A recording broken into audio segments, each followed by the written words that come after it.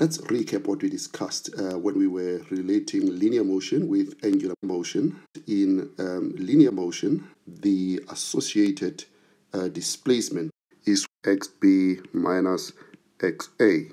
In angular motion, we can find the displacement by finding the change in theta b minus theta a. The straight line from A to B is the displacement in linear space. This can also be found, but we're not going to be using it at the present moment. Instead, we will be focusing on the arc length, which is depending on the radius multiplied by the change in angle. So this side will be the linear motion, and this side will be the angular motion. The velocity is given by the change in x over the change in time, and an equivalent equation for the circular motion will be given by the change in theta over the change in time. You can basically use also the derivative. Things get a little bit interesting when we get to acceleration.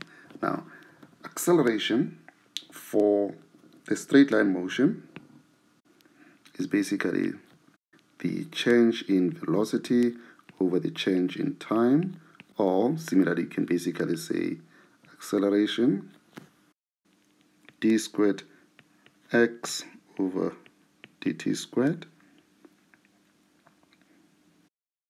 Alpha will be given by d omega dt, and I'm sure you can also note that that will basically be d squared theta over dt squared, and that's your alpha.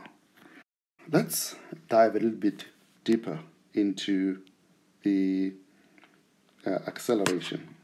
It's something that you're swinging around a circle in the particular direction. The object would have to be kept inwards by centripetal force. And some of you might also be thinking, when the string breaks, force that is basically that apparent force that you actually think is going to be pushing it up is actually called the centrifugal force. Now, this force basically doesn't exist. If you think about it, the object is not going to be flying straight that way. It will just try to go tangential to the circular path. Now, let's go back to talking about the acceleration. The angular acceleration is given by the change in angular velocity over the change in time. Here are the accelerations that you need to think about in circular motion. The tangential acceleration, I'm just going to call it AT, and centripetal, I'm just going to call it AC. The centripetal acceleration is actually given by omega squared r. The tangential acceleration will be given by angular acceleration multiplied by the radius. This is the same as the change in velocity over the change in time, because this is acceleration. So the total acceleration of this object as it goes around the circle will basically be given by the tangential acceleration plus the centripetal acceleration, where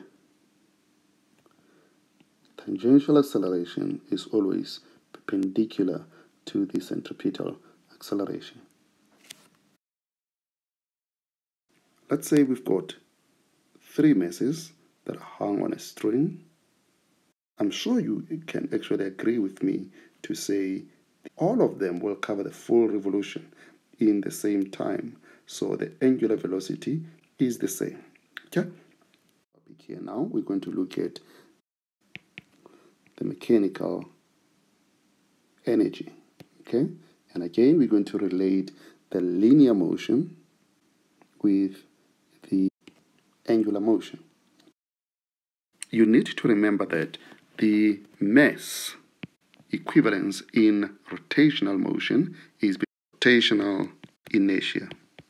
In calculations, for linear motion, we will literally just use that mass m, and for rotational motion, we will use what we refer to as rotational inertia, which is I. Now, in linear motion, we would say that the kinetic energy Ek is half mv squared, and in the equivalence of that equation in angular motion will basically be Ek, which is equal to half I instead of mass, and then what is the equivalence of velocity in angular space? That will actually be your omega. So that will be omega squared. So please just note that slight difference. Similarly, you can basically talk again about EP, which is the potential energy. What is mg or ax, right? So that will be your potential energy.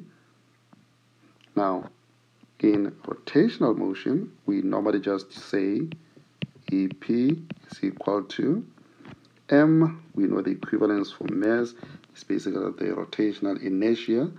And what is the acceleration? Rotational acceleration or angular acceleration? We use alpha for that. And then what do we change? In linear motion, we change the position x, and then in rotational motion, we know that we are changing the angle. So that will actually be theta. So for power at the rate of doing work, right, I'm just going to put just the potential energy there as m a x divided by the time. We are actually multiplying the force by x over t. For the rotational motion, we can again do the same thing and say power is equal to torque multiplied by angular velocity. Remember, torque is the force multiplied by the perpendicular distance. Because this is a dot product, you can say this is the force times distance cos of the angle between them. Let's talk about the period and the frequency. When you have an object that goes around a circular path, let's say it starts somewhere there at 12 o'clock, a period t is the time that it takes to complete a full revolution, and the units for that will be in seconds. Similarly, we can also look at how many times the object rotates or completes full revolutions in 1 second. This is the number of cycles in 1 second. If an object revolves 3 times around the circle in 2 minutes, calculate its period and frequency. So now we'll start first with the period. Period is basically the time, and what is the time? We said that it's 2 minutes, and 2 minutes is 2 times 60 seconds. And how many cycles did it take? It took 3, so that will basically be 40 seconds to complete 1 full revolution. What about the frequency? The frequency is the reciprocal of the period, the number of cycles, which is 3, divided by the time it took to complete those cycles, which is basically 2 times 60 seconds, 0.025 hertz.